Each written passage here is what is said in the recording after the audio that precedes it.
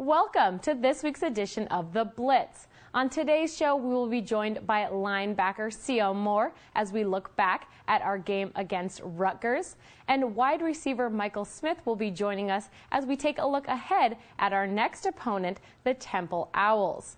And on today's Coach's Corner, we will be joined, of course, by head coach Paul Pasqualoni as he answers questions from the fans. And wide receivers coach Matt Sersasimo, a Connecticut native, will be on to talk about homecoming. So thanks for tuning in. And now, The Blitz.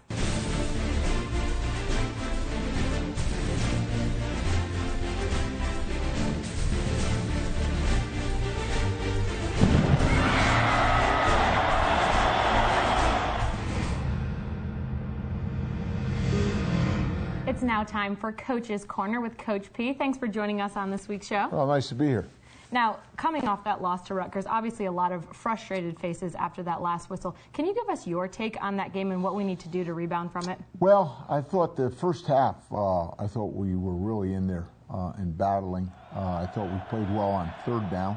I thought we played well on defense, really in the first half. And at halftime, I thought the guys were great. We were getting the game plan together and came out. We got a turnover right away.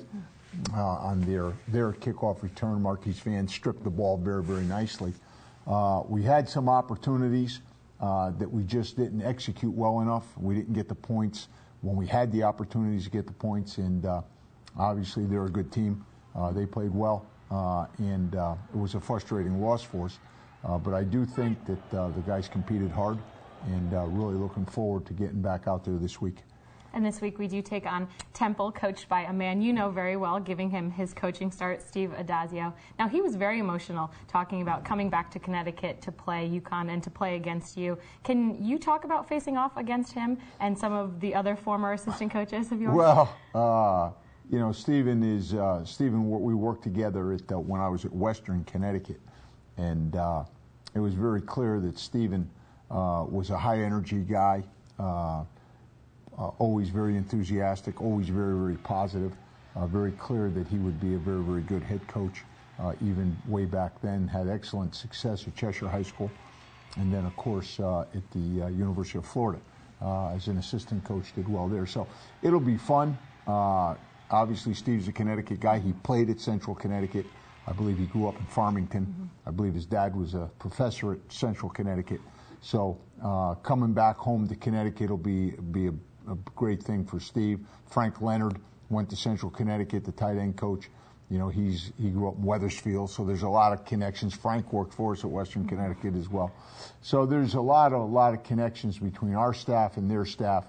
A lot of Connecticut people know Steve, and know coaches on their side, no coaches on our side. So it should be an all-Connecticut day at the rent. Very fitting for homecoming. Right. All right, if you're ready, let's take on some fan questions. Yeah. All right, let's take a look. Hi, I'm Ian Flack. I'm a freshman from upstate New York, and I was wondering if you could coach a specific position here at UConn, what would it be? If I could coach a specific position, well, I've coached all of them. You know, that's for sure. I've always enjoyed, you know, the years I worked with the quarterbacks. I really enjoyed that. Enjoyed the secondary a great deal. Always enjoyed the linebackers. I played linebacker and probably in my coaching career coached that position quite a bit. My last tour of duty with the Cowboys, I was the coordinator, but I coached the defensive line, and I kind of really got into that.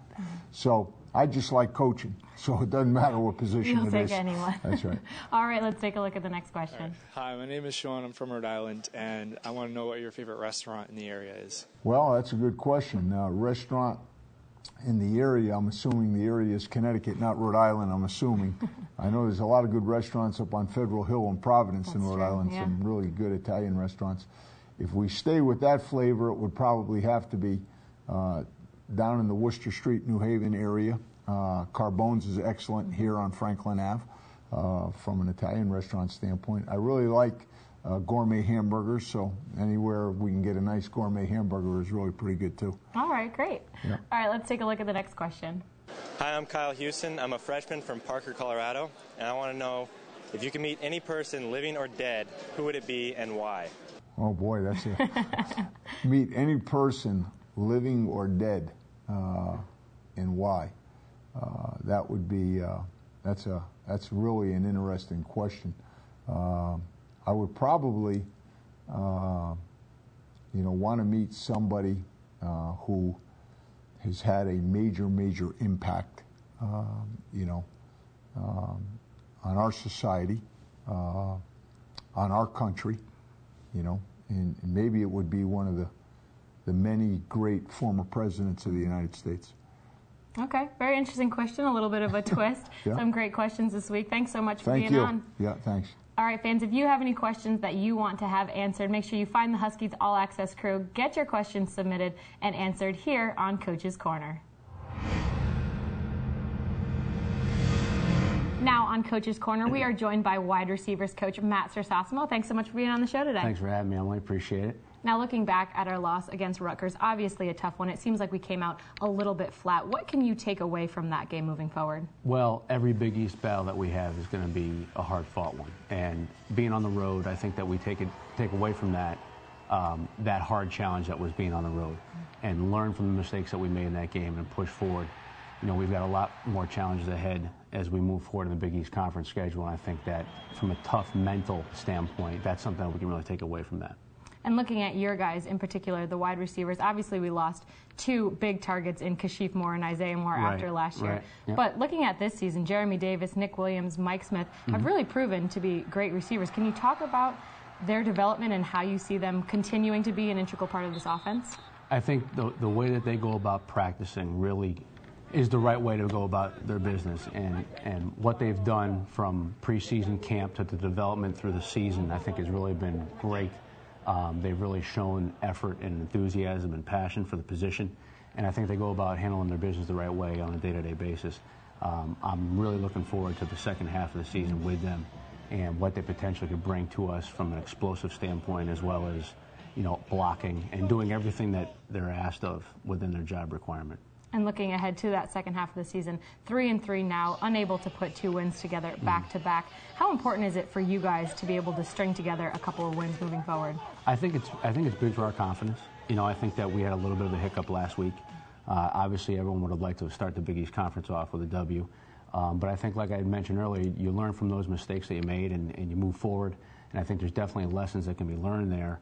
We're going to work as hard as we can this week in practice and try to develop a great game plan and make sure the kids know Temple inside and out and move forward, and hopefully, things go our favor. And being that this weekend is homecoming weekend, we had to have you on as our guest, a Connecticut guy yourself. Right. Your wife, a former UConn lacrosse standout, and then head coach. She tells me she's the best athlete in the family. A little rivalry, very nice. A little bit. And your father, of course, a very well-respected high school coach in Connecticut, being truly the definition of a nutmegger. Talk about the sentiment surrounding this game. It's a very exciting situation. Obviously, the games aside, just the fact that a lot of family and friends will be there. I know a lot of the former players that I had the opportunity to work with and coach with here in my earlier part of my career here will be at the game as well. So hopefully I get a chance to see some of them and catch up with them. So looking forward to that. My father's actually being honored at halftime for the Hall of Fame. So that is just another part of the game as well. So really looking forward to the opportunity, not only for the second Big East game of the year for us, but everything that comes along with that, trying to stay as focused as I can, through all of that. Well, certainly an exciting weekend coming up. Thanks so much for being here today, Coach. Thank you for having me. All right, now let's take a look back at highlights from our last game against the Rutgers Scarlet Knights.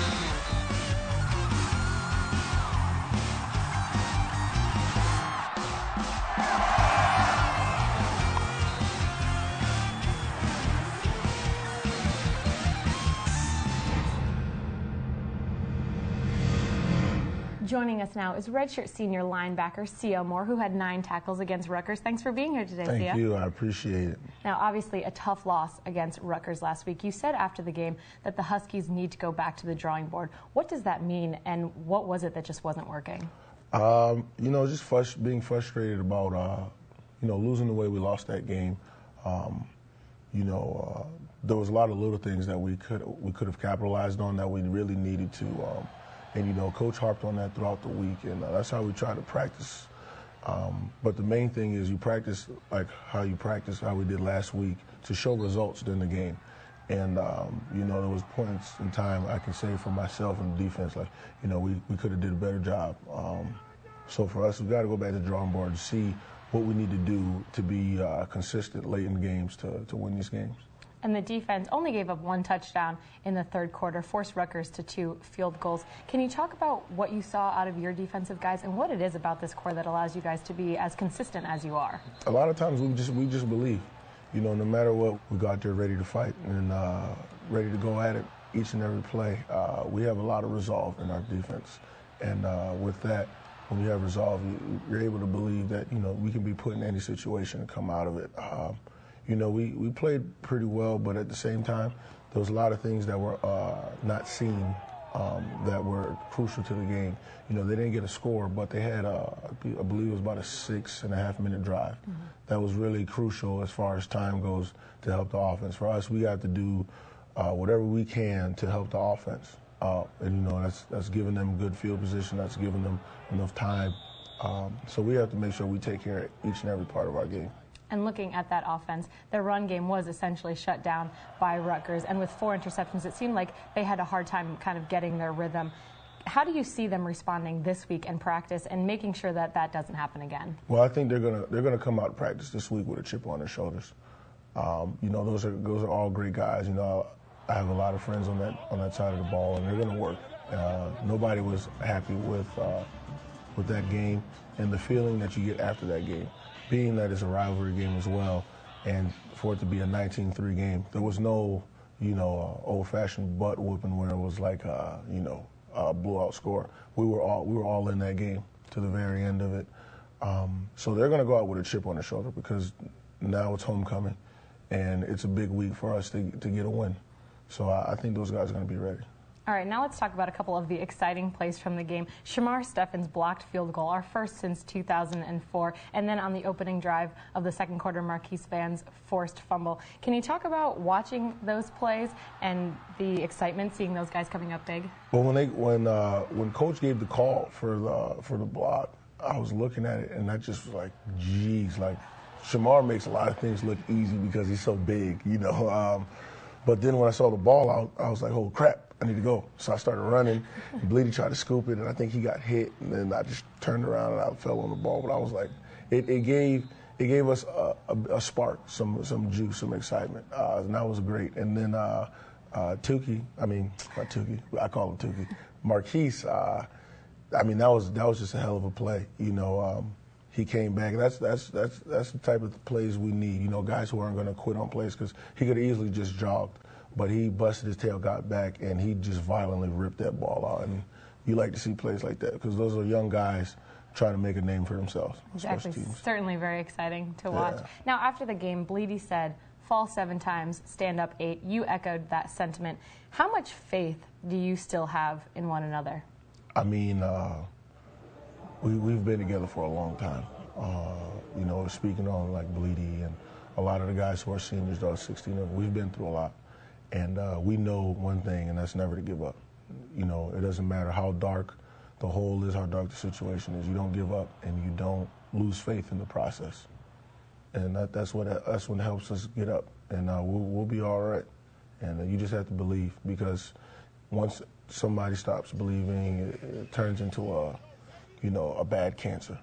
And that's not what we need. We have 6 games left, and we can still be a great team. Well, I know we're all ready to see you guys come out with some wins in the upcoming games. Thanks so much for being here today, Thank you. I appreciate it. All right, now let's take a look ahead to our next opponent, the Temple Owls.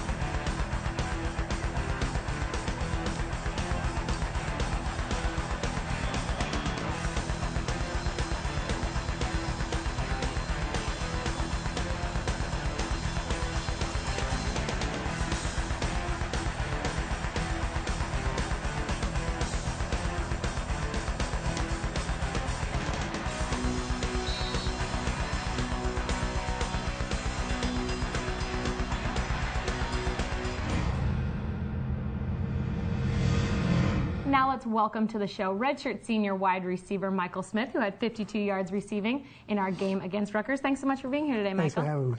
All right, next up we have the Temple Owls. They're 2-2, new to the Big East. They lost to Maryland by 9, but they're coming off a win over USF. I know you saw the end of the game, up by 3. They blocked a field goal, and then the very next play had a touchdown to secure the win. Seeing that fight in them, can you talk about what you'll need to do to get the victory over them? Oh man, they're a very resilient team. 2 years ago, we lost to them up in Philadelphia, so we all know that they're a very resilient team. So we got to come out with a lot of energy on homecoming and get the win. And defensively, they forced 3 turnovers against USF, but they still gave up 384 yards. How do you see our offense matching up against their defense? If we protect the ball, we win games. So that's all we got to do. If we don't turn the ball over, we win games. And when we do, games turn out just like Rutgers did. All right, and on the offensive side of the ball, they scored 5 touchdowns, 4 of them rushing. We know they like to run more than they throw. Yeah. With the defense continuing to be solid and showing some real bright spots, what do you think they are capable of against this team? Just got to continue to get better every day at practice, and they're going to come out and stop the run. We have a really stout run defense, so that has to continue this week. And this week is homecoming, of course. Can you talk about the excitement surrounding homecoming, having a lot of former players come back, and what you're looking forward to being back at the Rent? Homecoming is always fun. You get to see some of the guys you play with. It's nice seeing old guys. It's almost like a family reunion. Well, I know we are all very excited to have you guys back in the Rent for homecoming. Thanks so much for being here today, Michael. Thanks for having me. All right, the Huskies will take on the Temple Owls Saturday, October 13th at 1 o'clock. You can watch the game on ESPN3 or listen on WTIC News Talk 1080. Or you can just attend the Rent at 1 o'clock on Saturday. There you go. Michael Smith wants you in those seats, so come on down to the Rent. Thanks so much for tuning in to the Blitz. I'm Emily Noonan for Huskies All Access. We'll see you out there.